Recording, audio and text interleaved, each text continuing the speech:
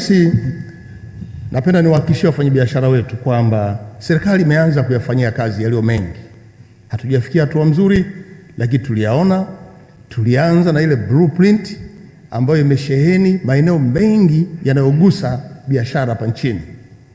Na toka ile ilipoanza kuandaliwa ilikuwa chini ya Wizara ya Biashara, lakini baada ya kitengo cha uwekezaji kuhamishiwa ofisi ya Waziri Mkuu, waziri wa nchi uwekezaji alifanya jitihada za kuanza kukutana na mawaziri wote kupitia kila wizara na maeneo yote yaliyoainishwa na blueprint ili kuyatengenezea utaratibu wa namna ya kutoa na kupunguza kero za wafanyabiashara hapa nchini.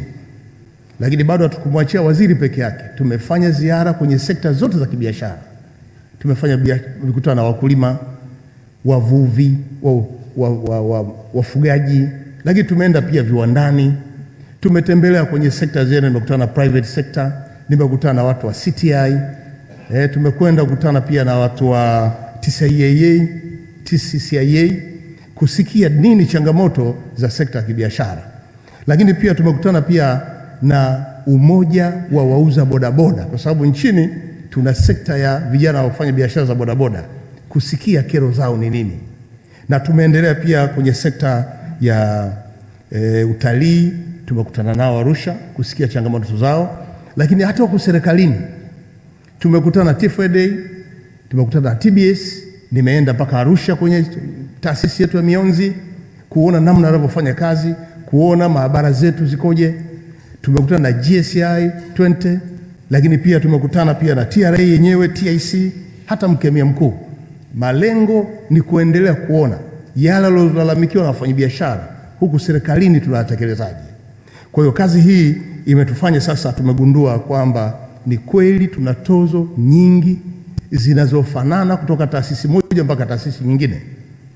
Mbali ya tozo ambazo tumeziondoa kama Mheshimiwa Rais alivyosema kwenye utangulizi wake, lakini bado ziko tozo nyingine. Kwa hiyo nini tumekifanya? Tumekutana na mawaziri mwezi uliopita. Tumepeana jukumu mawili. Moja, kila mmoja apitie tozo wakiwa pamoja, zile zinazofanana kutoka taasisi moja na nyingine. Tuziainishe vizuri, tuziweke vizuri malengo yetu. Nataka tuache tozo moja kwa taasisi moja ili kuondoa usumbufu kwa wafanyabiashara.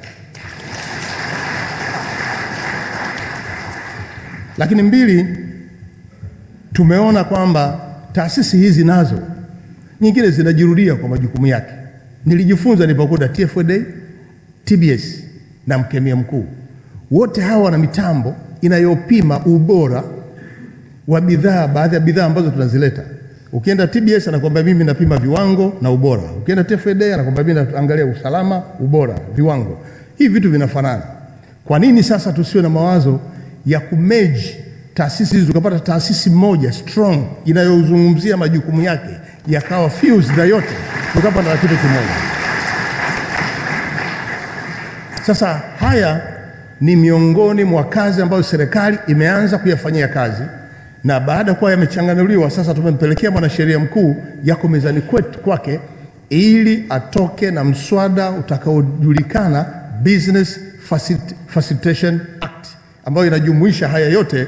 Tuwe na kitu kimoja kwa lengo la kuwafanya biashara wa Tanzania muweze kufanya kazi yenu ya kibiashara vizuri, muachana na usumbufu mnaopata sasa, tupunguze urasimu ndani ya serikali, lakini mbili, mlipe kodi sahihi kwa maendeleo endelevu nchini. Tunaendelea na jitihada hizi kwenye maeneo mengine ambayo yameainishwa, na kwa kweli tunapata ushirikiano mzuri na mawaziri wote wako hapa, na ndio kwa sababu wako hapa kujua kusheneza. Na kama ambavyo wameeleza, waziri wa fedha amesisitiza kwamba kuna vitu ambavyo tunaviangalia, lakini malalamiko yenu makubwa mbali ya kazi tunayoifanya ni yale ya TRA. Kamishna mkuu wa TRA umesikia, wala si lazima waziri wa fedha aingie tena. Wewe mwenyewe umesikia na staff wako wote wako hapa. Huku kuna malalamiko ya kodi kubwa, lakini na ukubwa huo bado kuna uonevu, bado kuna mianya ya kuomba rushwa ambayo pia yamezungumzwa hapa. Lakini bado pia tuna tatizo la kufunga maduka ya watu bila hata sababu, hakuna elimu, na tuna kitengo cha elimu.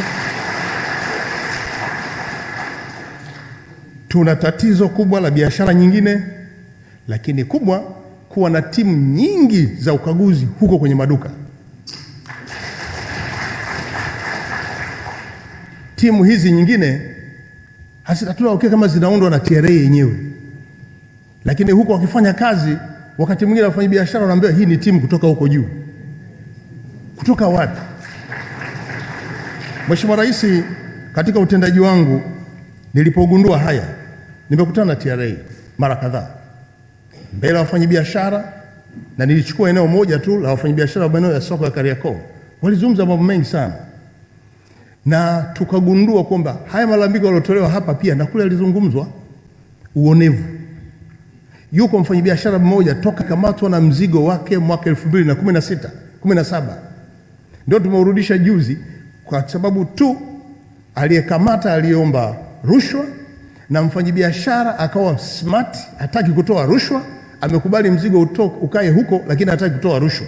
Siku ile alipokuja kueleza, nashukuru sana kamishna wa kodi ya ndani ambaye ni mgeni TRA. Alipolisikia nikamwagiza alishughulikie.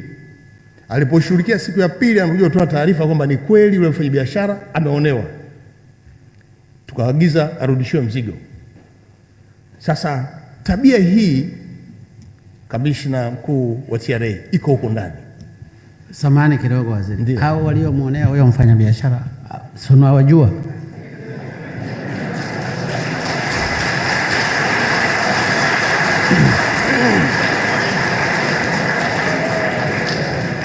Kwa sababu yule mtu amesafiri nafikiri kutoka Ngara sijui wapi kule.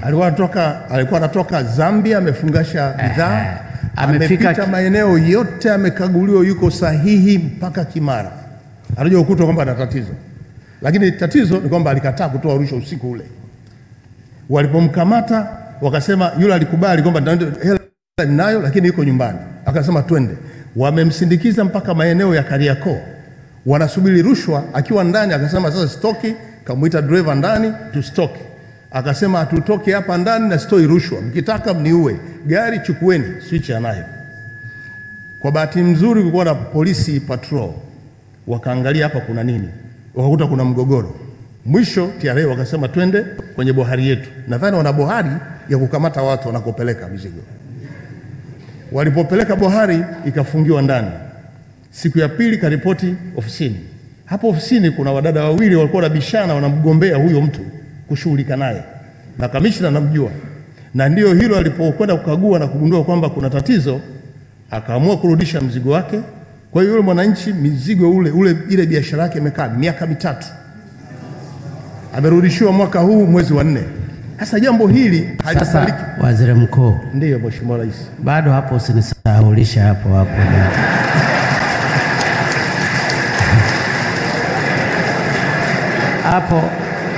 Hapo ndio patamu. Kamishna, unawajua hao waliokuwa wameshika? Kamishna wa ndani. Wewe wataje hapa majina kusudi tushughulike, tusikae na watu hawa. Nashukuru Mheshimiwa Rais. Yule kijana tunaye pale, ni kweli mzigo ulikamatwa 2015, nimekuja kurudisha juzi hapa baada ya Mheshimiwa Waziri Mkuu kuingilia kati. Lakini Mheshimiwa Waziri Mkuu alimuita yule kijana. Nataka jina lake, wewe kuitwa na Waziri Mkuu. Nani jina lake? Jina lake nitakupatia Mheshimiwa, nimelisahau kidogo. Wako wangapi? Walikuwa 3. Basi hao 3 wote, umenielewa? Ndio Mheshimiwa. Kamishna wa TAKUKURU kawashike, wasondeke ndani. Alafu wapelekwe mahakamani. Alafu wakati watakapokuwa mahakamani, kamishna jenerali wa TRA huo umewasimamisha kazi. Unajua lazima tufike mahali watu tujifunze vizuri. Lakini TRA mkapige hesabu, wewe kamishna wa jenerali, ile biashara yake imekaa kwa miaka 3, mumulipe fidia, kwa sababu ninyi si mnajua hesabu. Haya, Waziri Mkuu endelea. Mheshimiwa Rais, nalizungumza hili. Mheshimiwa Rais, nalizungumza hili kwa sababu natambua seriousness yako katika kupambana na rushwa, na sisi wasaidizi wako kazi yake ni kutafasiri matakwa yako ya nchi, na tunapofanya kazi hizi lazima tufuate nyayo zako, na huu ndio utaratibu. Na kwa kuwa tunatambua kwamba maendeleo ya nchi hii yanatokana na kodi, na umekuwa ukisisitiza Watanzania wote kulipa kodi, eneo kubwa tunalopata kodi ni wafanyabiashara. Tuna haki na wajibu wa kuwalinda wafanyabiashara kwa namna yoyote, kama hatua waliochukua leo. Kwa hiyo wafanyabiashara, muendelee kuwa na imani na serikali yenu, muendelee kuwa na imani na rais wetu. Tutahakikisha tunajenga mazingira wezeshi ya uwekezaji wenu nchini na kufanya biashara yenu katika mazingira rahisi kupitia vyombo vya serikali ambavyo mimi ndo huko ndo kiranja nasimamia, na nitafanya kazi hiyo kama ambavyo Mheshimiwa Rais umetoa maelekezo. Na serikali hii katika kufanya biashara pia tunakusudia kuboresha pia biashara za mipakani. Tunajua nchi nyingi Tanzania zinapakana na nchi yetu na wanategemea sana masoko kutoka hapa ndani. Nilipokuwa nchini Malawi, balozi wetu wa Tanzania nchini Malawi alilalamikia sana mwenendo wa biashara eneo la Kariakoo. Na Kariakoo ndio eneo ambalo wa Malawi wanapata bidhaa zao hapo, wa Kongo wanapata bidhaa hapo. Leo hii nchi ya Rwanda inategemea Kariakoo. Kwa ni muhimu sasa kwa mazingira haya tunaendelea nayo, tuahidi kwamba tutashirikiana na nyie katika kuboresha biashara kwenye centers zetu zote zinazofanya biashara, ili kuwafanya nyie mpate faida kubwa zaidi, ili pia muweze kutoa mchango wenu wa kodi serikalini. Kulizungumzwa swala la ulinzi wa bidhaa za ndani. Nataka niwaambie tumeanza kulinda bidhaa za ndani. Tumetoa wito wa wawekezaji wa nje na wa ndani kuwekeza nchini ili mpate faida. Tumesikia vilio vyenu wakati wote napita viwandani, mmekuwa mkizungumza hilo. Sasa serikali tumeanza kutekeleza kuvilinda viwanda vya ndani. Leo hii bidhaa za mabomba ya maji tumeongeza kodi kutoka mabomba kutoka nje, ya ndani tumepunguza kodi, na tunaendelea kuagiza mabomba ya ndani kwenye viwanda vyetu. Na hatukuishia tu hapo, tumeagiza Wizara ya Maji watoe maelekezo kwa wakandarasi wote wa miradi ya maji, mabomba yote nataka yatoke Tanzania na wala sio nje. Lengo viwanda vyetu vya mabomba, nimekwenda Arusha, nimeenda Mwanza, hapa Dar es Salaam Michaelin, tumekuta wanatengeneza mabomba mazuri ya viwango, na TBS imethibitisha yanatosha na yanafaa kuwekwa kwenye miradi yetu ya maji. Kwa hiyo ndio njia moja. Tumeenda viwanda vya ndoo, tumetembelea nyaya za umeme, mita za umeme, mita za maji, lakini pia saruji, vinywaji baridi na vya moto vinavyoingia hapa ni vichache sana, lakini vingi vya ndani ya nchi. Huo ni mkakati wa serikali wa kulinda uwekezaji wa ndani. Tunaendelea kubainisha kiwanda mpaka kiwanda. Tunaendelea kumpa nafasi waziri wa fedha kuangalia tozo zake, tuone namna mzuri ya kuruhusu bidhaa za nje kutoingia kwa kiwango kikubwa, ili wawekezaji wa ndani muweze kupata faida. Huo ndio mkakati. Na swala mbolea limezungumzwa sana. Mkakati huo unakuja. Tunacho kiwanda cha Minjingo kinazalisha mbolea. Najua kulikuwa na vita kati ya wizara na kiwanda. Mimi nikaamua kutembelea pale Minjingo. Tumekuta uzalishaji upo. Alipokosa swala la kifedha tulimwelekeza kwenye mabenki. Na kwa hiyo endelea na mabenki, ongeza uzalishaji. Fanya pia study mzuri ya udongo wa maeneo, uzalishe mbolea inayofit kule, ili sasa tuje kwenye hatua yetu ya mwisho. Kwa kufanya hilo utafanya biashara nchini, tunakaribisha viwanda vya mbolea nchini ili viweze kufanya kazi yake. Kwa hiyo tutaendelea kulinda viwanda vya ndani ili wawekezaji wetu, wafanyabiashara wetu tuendelee. Sekta kilimo imezungumzwa sana kwamba ndio eneo la ukombozi nchini. Ni kweli. Sekta kilimo ilikuwa na kauli mbiu nyingi kutoka huko nyuma. Uti wa mgongo, kilimo kwanza. Tulikuwa tunalenga kuboresha kilimo, lakini hatufikia hatua mzuri. Serikali ya awamu ya 5 ifanye jitihada za makusudi. Tulianza na mazao ya kibiashara matano. Tumepanua mazao hayo, tumeongeza mchikichi, tumeongeza pia mkonge. Tunatambua tuna mazao mengine yako ufuta ya kibiashara, mahindi na mazao mengine. Kazi yetu sasa ni kutafuta masoko ya mazao haya ya kuaminika, lakini kuimarisha kilimo. Tumeagiza maafisa kilimo wote waende mpaka vijijini baada ya kurundikana kwenye halmashauri za wilaya ili wasimamie kilimo kwa ubora, na ubora uliotakiwa sasa utasimamiwa na maafisa wetu. Juzi tumevunja tumeipangua ile tume ya umwagiliaji. Nchi hii bado haijafikia hatua ya kutegemea kilimo kupitia umwagiliaji, wakati umwagiliaji ndio mkombozi pekee. Wakati serikali inaingiza fedha nyingi, ziko fedha za marafiki zinaingia kwenye umwagiliaji. Hakuna kazi na hakuna eneo linategemewa kwa umwagiliaji.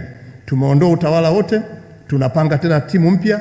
Tulikuwa na mrundikano wa watumishi makao makuu ya tume, tumewahamisha, wamepelekwa vijiji wilayani wote wakasimamie kilimo kule na miradi ya umwagiliaji badala ya kurundikana makao makuu. Malengo yetu ni kuhakikisha kwamba kilimo nchi hii kinachukua nafasi yake, na huo ni msisitizo wa rais wetu ambaye yuko hapa, na sisi tunatafasiri, na ndio kwa sababu pia wizara imepata mawaziri na naibu waziri wawili ambao wanafanya kazi hiyo vizuri. Nataka niwahakikishie wawekezaji wote kwenye sekta ya kilimo, njoeni wizara ya kilimo, mtashirikiana na wizara. Leteni mawazo yenu ya namna kuboresha kilimo, na tutakwenda zaidi kuona na masoko. Mzee wangu kutoka Songea amelalamikia masoko. Serikali tumeruhusu kufanya biashara nje, lakini muhimu sana ukaripoti kwenye utawala wa eneo ulilopo ili serikali iwe na takwimu. Tumeweza kuuza zao hili nje kwa kiasi gani? Tumeweza kuingiza fedha za nje kiasi gani nchini? Lakini lazima tujihakikishie usalama wa chakula ndani ya nchi. Huo ndio mkakati wetu kwenye kilimo. Na kwenye masoko hapa tunatambua tuna wawekezaji wakubwa sana. Nilipokwenda Nkasi tulimtembelea mkulima mmoja, Mheshimiwa Sumri. Anafanya biashara, analima, uwekezaji mkubwa sana, ana mitambo mingi. Tunatambua kulikuwa na changamoto ya kupata umeme. Saizi TANESCO wanapeleka umeme kwenye uwekezaji wake. Kulikuwa na shida barabara, tumeagiza TARURA wamwekee barabara, na hapa nimesikia mwekezaji Bwana Noni anahitaji barabara kupita kwenye uwekezaji wake ule Kondoa. Ni mkakati wa serikali kuhakikisha kwamba maeneo haya yote yanapata nafasi nzuri ya kuboresha uwekezaji huo. Mwisho, swala serikali kutojibu barua tumelipokea na mawaziri wenzangu wamelisikia, makatibu wakuu wako hapa. Moja kati ya msisitizo kwenye ofisi zetu za serikali ni kujibu barua. Kila barua inayoingia iwe haina mantiki na mantiki zote zijibiwe, ili watu waweze kujua alichoandika kinatakiwa kutujua. Kwa hiyo mzee Mzitakaya ulisema haya, lakini pia na msemaji kutoka Songwe alisema haya. Sera ya TANESCO ya kuwataka wawekezaji wa viwanda wanunue transformer, alafu mali iwe ya TANESCO na tozo walipe, na Mheshimiwa Rais ameshatoa ufafanuzi hapa. Ukinunua transformer lazima walipie hela yenu. Kwa hata wale walionifuata Dodoma wakilalamikia tabia ya TANESCO kule kuambia wanunue transformer wao, alafu sasa ikishawekwa ni mali ya TANESCO bila kulipa fedha, halikubaliki.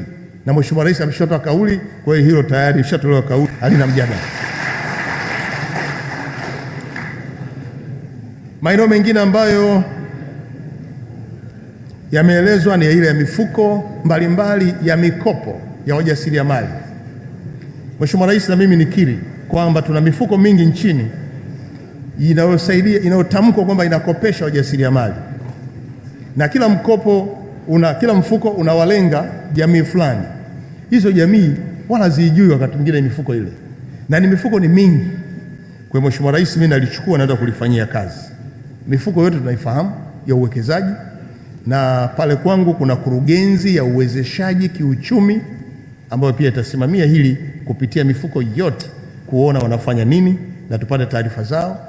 Tutapita hata huko tuone namna walivyofaidika, lakini pia na kuweka utaratibu mpya wa mifuko hiyo. Bora tuwe na mifuko michache ijulikane kuliko na mifuko mingi haifanyi kazi. Kwa hiyo hili Mheshimiwa Rais nimelichukua. Na la mwisho kabisa, Mheshimiwa Rais, hatutafunga viwanda ambavyo vinafanya kazi, lakini tutafuatilia viwanda ambavyo havifanyi kazi. Kuna vile ambavyo vilihamishwa kutoka serikalini ili watu waviweze kuviendeleza. Tutaendelea na iko timu inaendelea inapita kutoka Wizara ya Viwanda Biashara chini ya msajili wa hazina, lakini baadaye tutapata taarifa. Kwa hiyo wale wote ambao wamepitiwa wao watulivu, tutafanya uchambuzi, tutatoa majibu. Lakini kama ni ufungaji tu kwa kutolipa tozo, kodi kutoka TRA, hilo tena litakuwepo tena. Tutakupa bili yako, tutakupa bili, utailipa huko kiwanda kifanya kazi. Sasa ukiwa mbishi tutachukua hatua nyingine, lakini hatutarajii hilo. Kwa hiyo hili tunalifanyia kazi. Mheshimiwa Rais, mimi nilikuwa na haya siku ya leo, na kushukuru sana, na naamini wafanyabiashara katika hili wataendelea kuwa na imani na serikali yetu katika kuhakikisha kwamba uwekezaji nchini, biashara nchini zinafanyika kutoka mijini mpaka vijijini. Asante sana kwa kunisikiliza. Asante sana.